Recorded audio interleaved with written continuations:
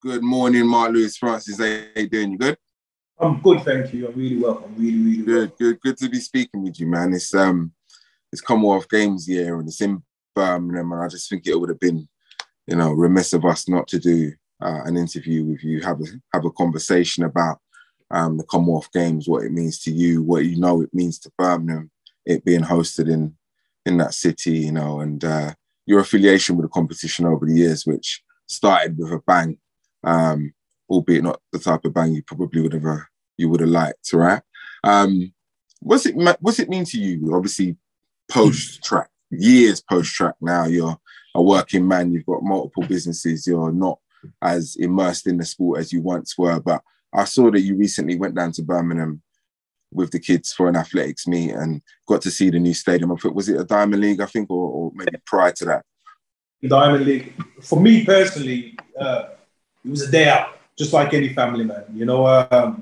I'm still privileged enough to still get tickets from Enough Respect or Pay Sport Management, and be able to go down there and show my kids a level of athletics from it just being on TV. Do you know what I mean? And to actually interact with the athletes, which is amazing. And I feel really privileged to actually be able to do that and show my kids and my friends' kids that kind of experience. So to go down to Birmingham and to see the new stadium, absolutely amazing. Not just for the Commonwealth Games, for Birmingham itself. How passionate I am about my town. I love my town. My town gave me so much within the sport.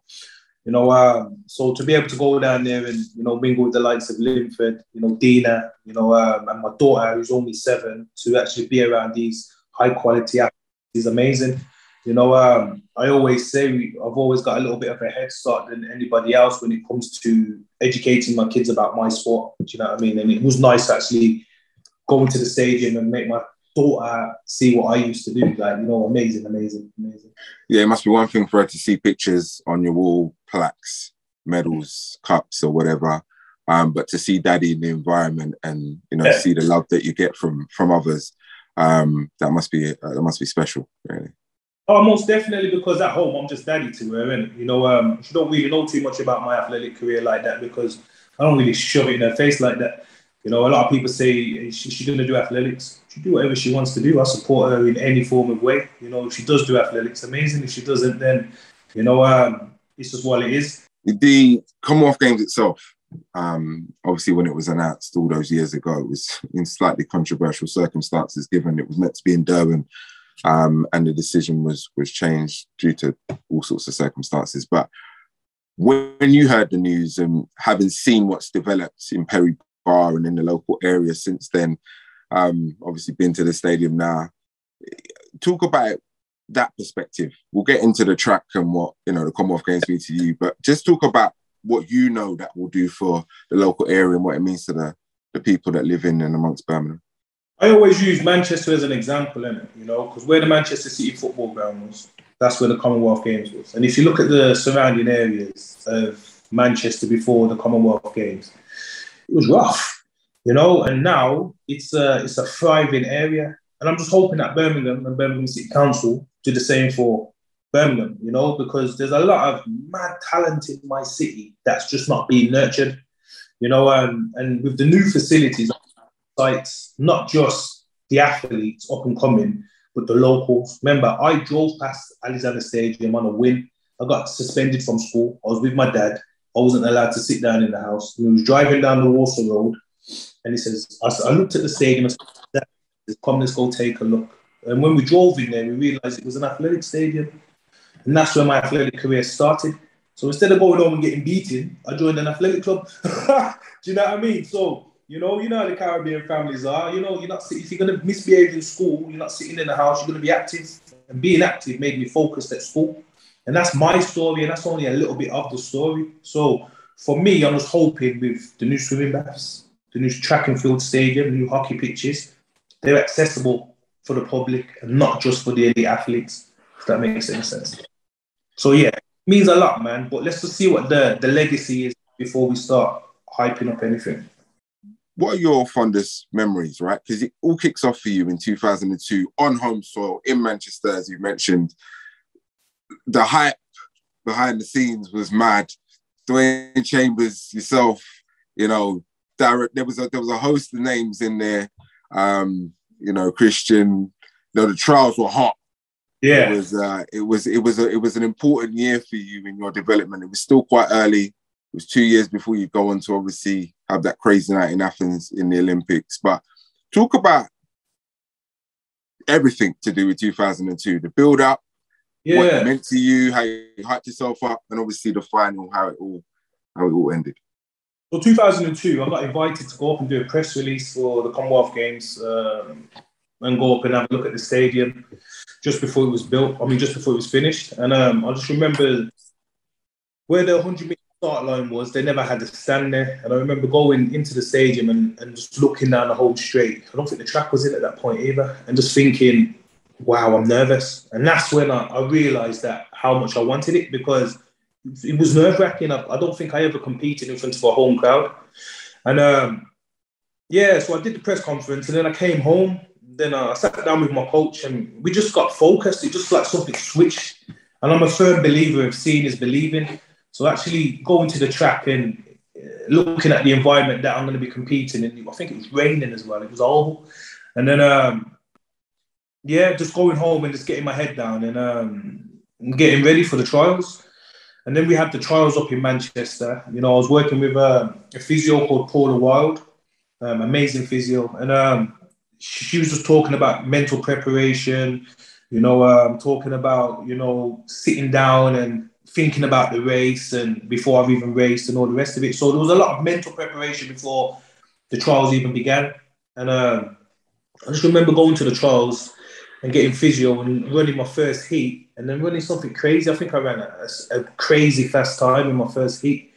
And then, and this is going through into the finals of the trials. And I just remember my coach saying to me, just qualify. You don't need to do too much. Just qualify. So I qualified for the Commonwealth Games. And normally when you qualify, you can kind of relax a little bit. But then, you know, as an athlete, you look at results and bits and pieces. And at that time, Dwayne Chambers was flying. Kim Collins was flying. Mark Burns, Asako Powell was coming onto the scene.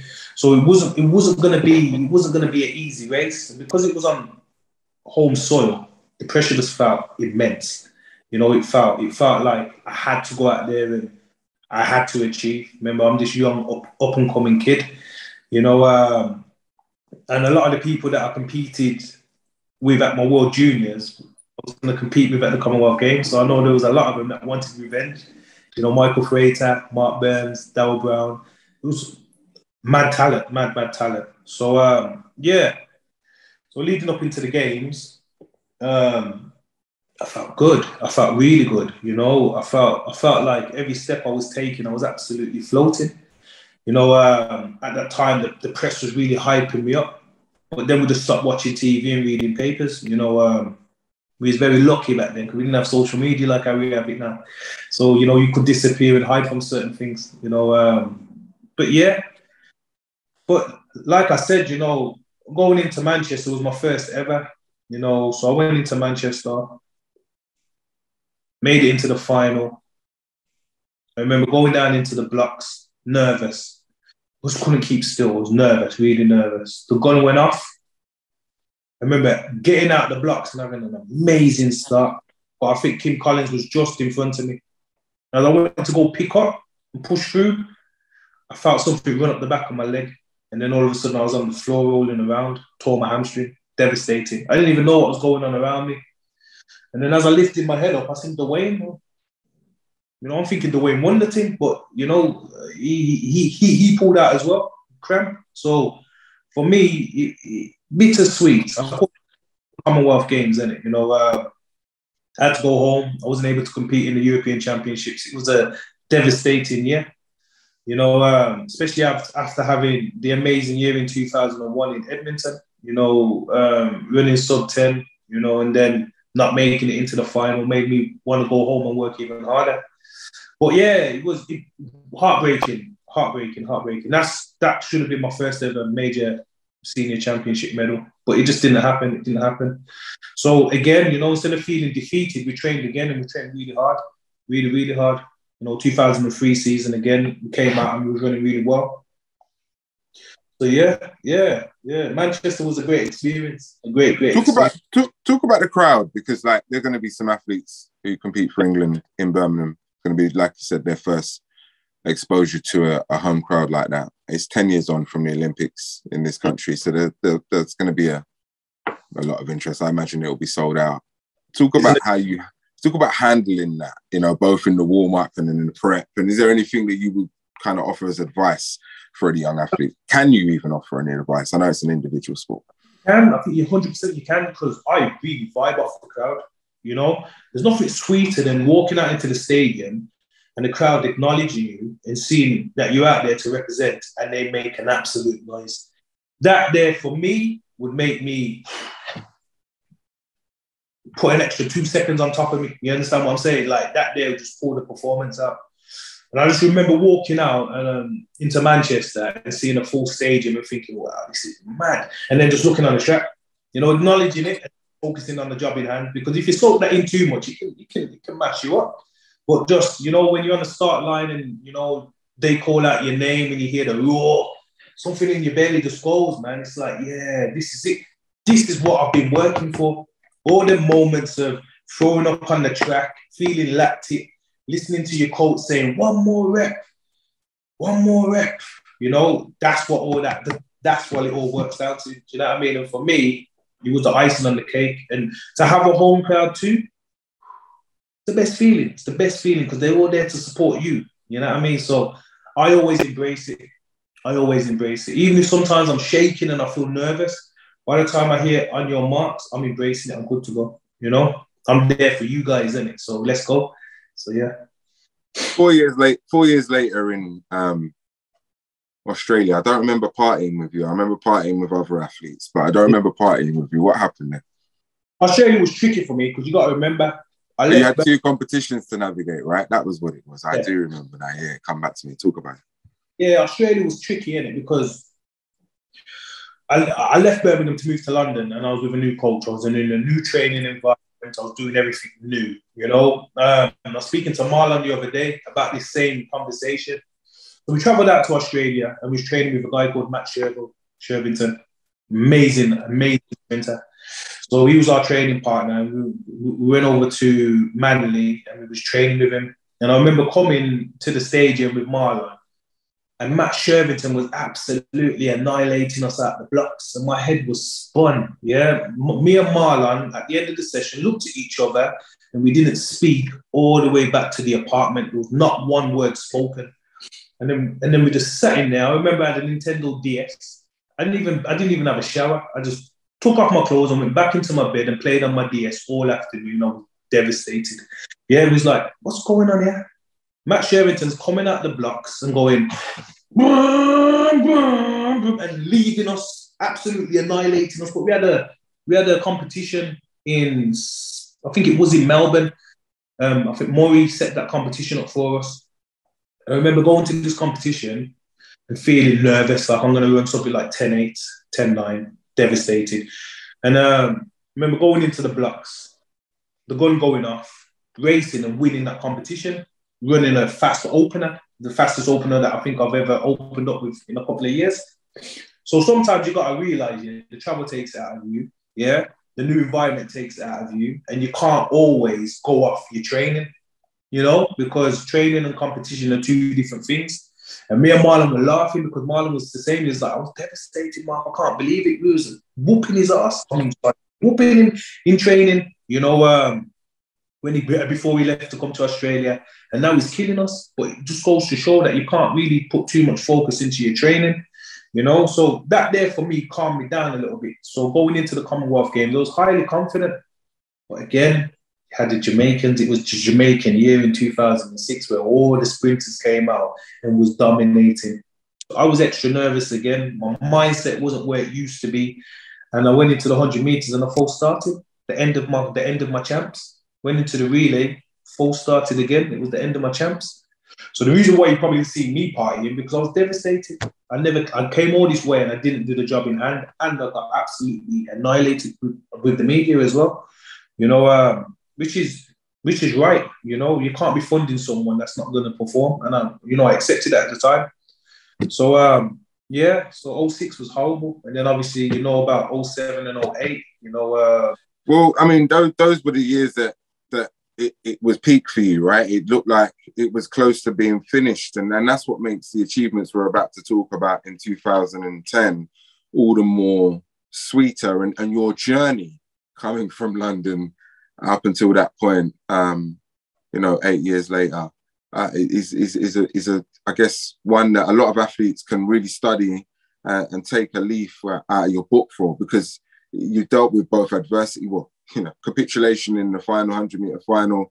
4 years later, it doesn't get any worse.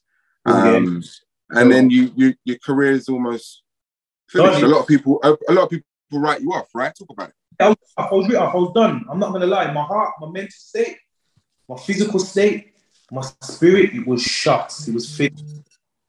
But again, my life before track and field was much tougher.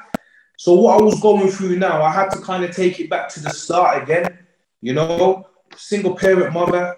It was tough when we was growing up. So I'm actually traveling the world doing a sport that I enjoy doing, and I'm getting a bit of criticism. So I just need to soak all that in, start making my own decisions and my own choices and moving forward.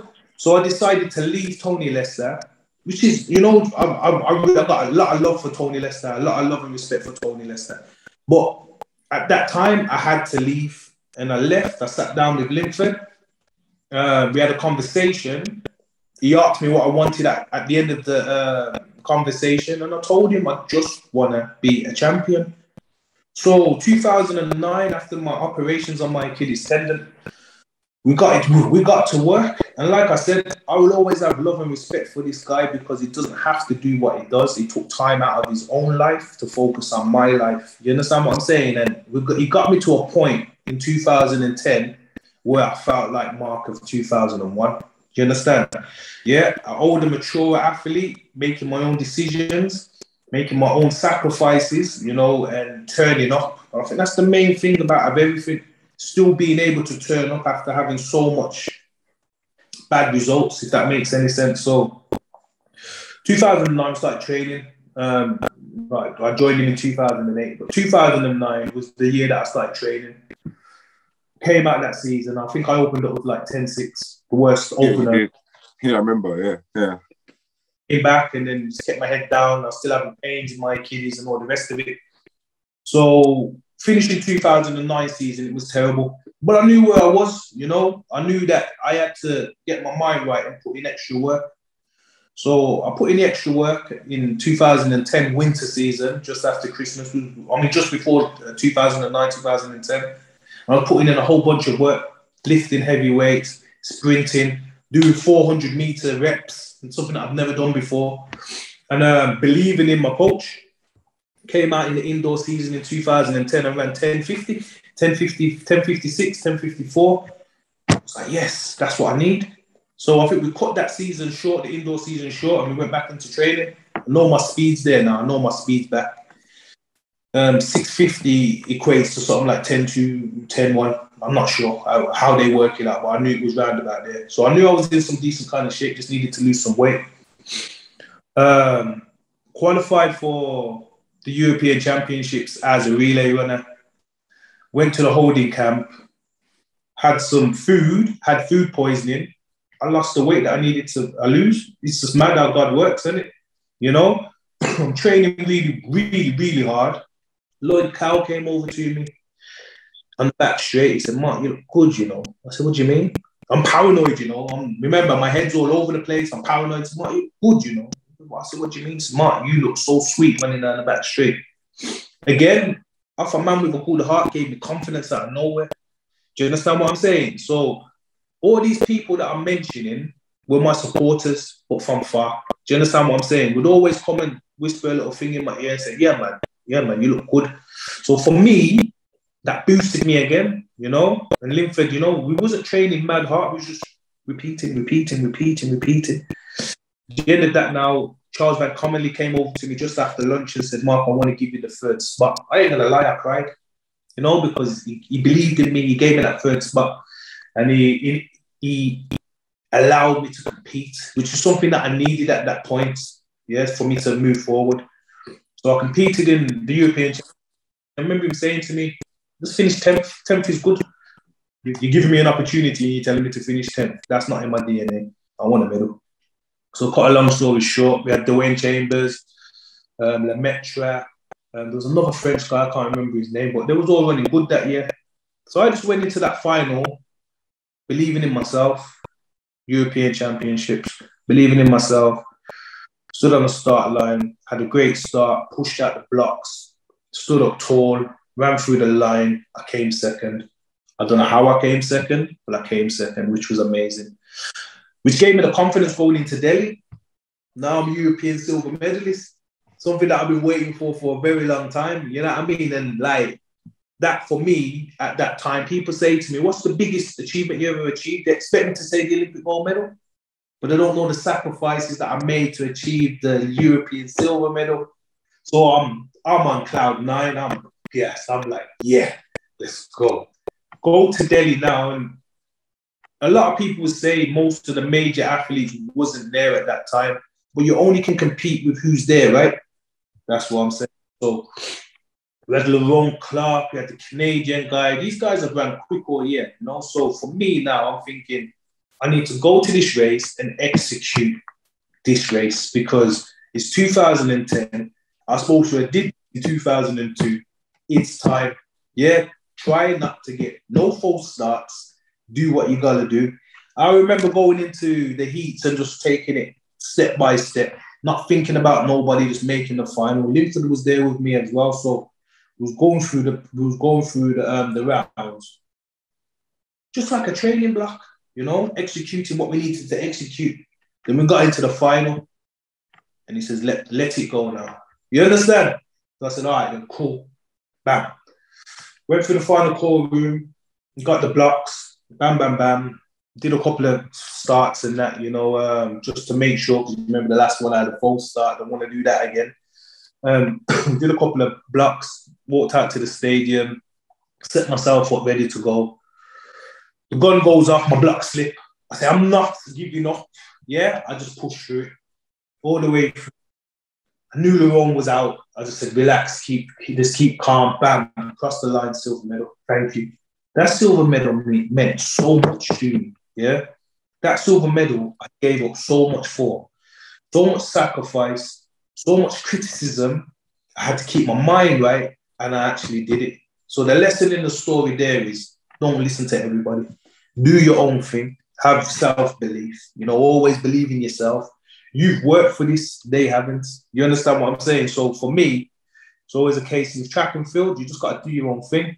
You got to do your own thing, and you will get your dream. It's inevitable, you know? At that point, you're embracing the fact that 2014 is going to be my last year. Your last one, right? So talk about your mindset, how different that was going into that one versus 2002, which was on home soil, starting on home soil, finishing on home soil.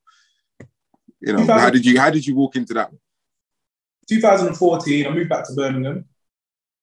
I was about to start a brand new life, going through trials and tribulations. And I thought to myself, I'm still competing, I'm still training, I still believe I've got it.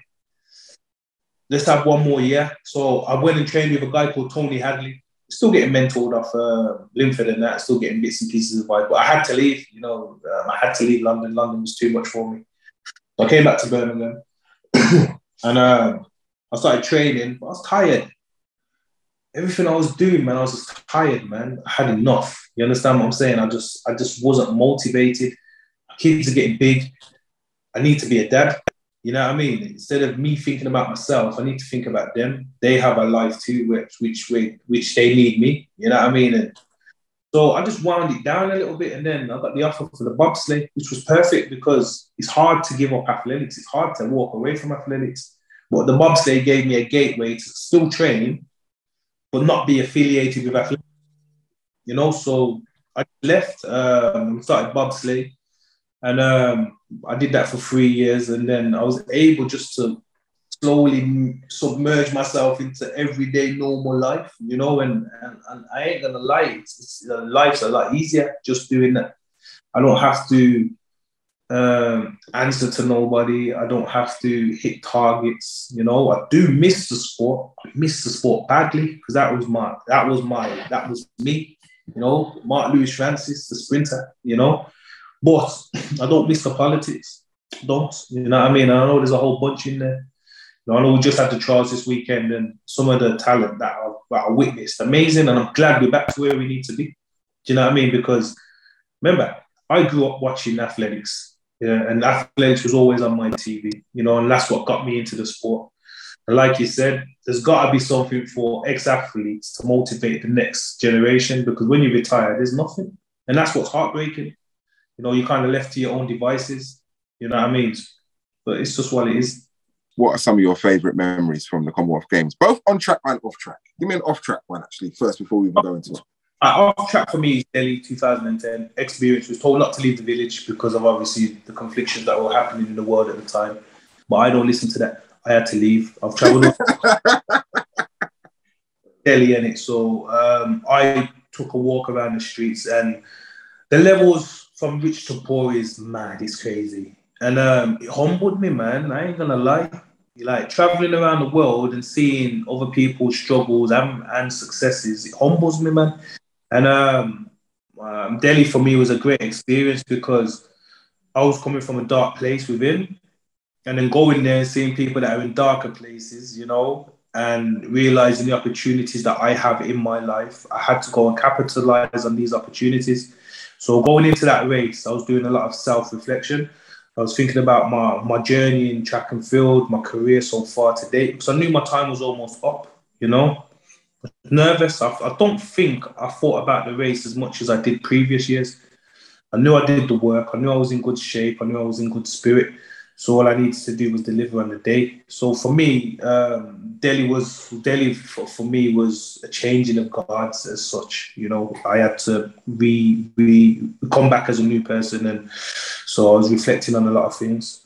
Again, Sydney, again 2006, a great experience. You know, it was somewhere that I would never normally go. It was too far, but having the opportunity to go there for athletics and see how people live was amazing, because in England, as you know, we spend a lot of time indoors because of the weather. Australia was an outdoorsy place, and we spent a lot of time outdoors, and I think that helped me physically as well to get ready for the championships. But the winner for me was always Manchester. Just stepping out and seeing the British crowd. You know, don't matter if they're from Scotland, Wales, Ireland, we all got a cheer. Do you know what I mean? Because we're representing the UK, even though it's the Commonwealth Games. And that was humbling as well, because I was only 18 at the time, and it was my very first major championships. And I went out there and I did the best that I did, but never got the result that I got. And it was a stiff lesson at such a young age not to give up on your dreams. And I think that there set me up for the rest of the experiences that I had. So yeah. You're gonna be in Birmingham? I'm gonna try and be in Birmingham. It would be nice to be in Birmingham. Try? What do you mean? You're not been invited, Mark? You ain't got a box or anything down there? Not officially yet. I haven't been invited officially. You know, I've been doing a lot of work with Birmingham 2022, which I'm grateful for. But they're gonna have a ton of tickets for you. Yeah. Because, like I said, it's a once in a lifetime experience. Birmingham may never see it again in my lifetime, so I'd love to be a part of it. And being an ex-athlete from Birmingham, you know, it makes sense to go in it. But let's just see what happens then. No, it does. And maybe on another occasion we'll get into other championships outside of the Commonwealth Games. I wanted that to be the focus today, but Birmingham's a special place for me as well, because I didn't get accredited for 2002.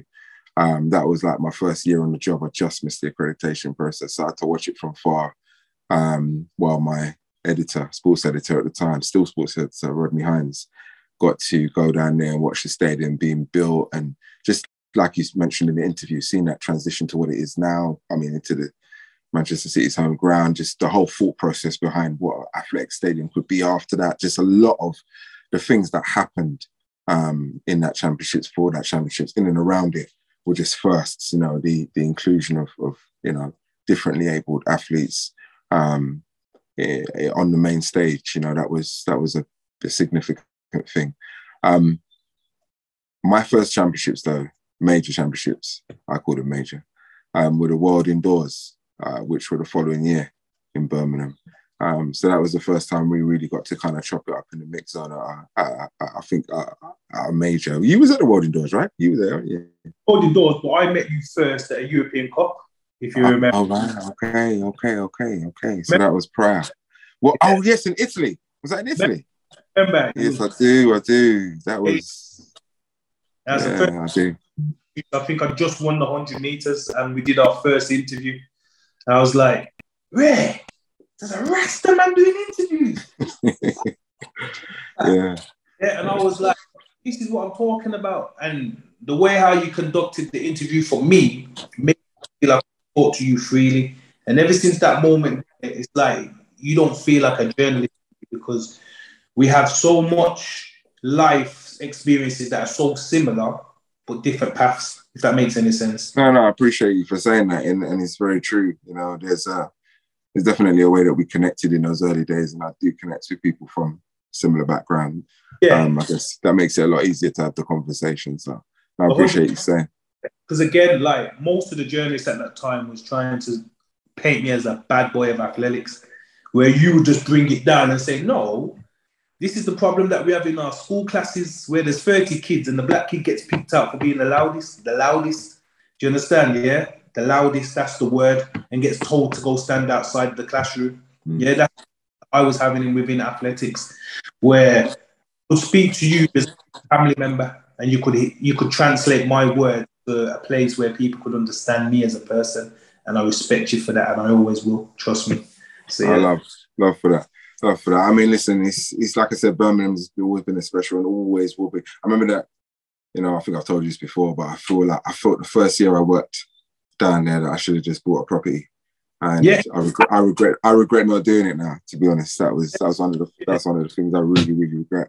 Big up all the Birmingham people. Listen, it's going to be an amazing occasion for the city. I know you'll be down there. I know we'll bump heads and stuff. We won't have a drink like we used to because it's not that for me anymore. But, you know, it'll still be good to kind of knock heads and, you know, just walk around. And I like to see how people gravitate to people like you guys. You know, it's a different sport, track and field. You know, the fans really feel comfortable approaching the former big names. So I like to observe all of that. And yeah, it's just all love. So I'm looking forward to it. Yeah, man. Birmingham again, like for me, again, every time I go home, I always get welcomed. You know, the love that I have now, even just when I'm visiting, you know, the love is always amazing. You know, I know Birmingham's going to put on a good show. The build-up so far in the surrounding areas have definitely reshaped, and they're looking amazing. I want them to stay looking amazing, and I want Birmingham to be able to grow now as the second city, you know, that we are, and start developing some of the world's best athletes again. It's been a little while since we've developed any great athletes out of Birmingham. You know, if I've forgotten any athletes at the moment, I'm not talking about you. But the way we used to produce athletes before, I think it's kind of phased away a little bit. You know, and I think we need to focus on the future now and the future of the sport. You know, and working with the grassroots as well. I think grassroots athletics is very important.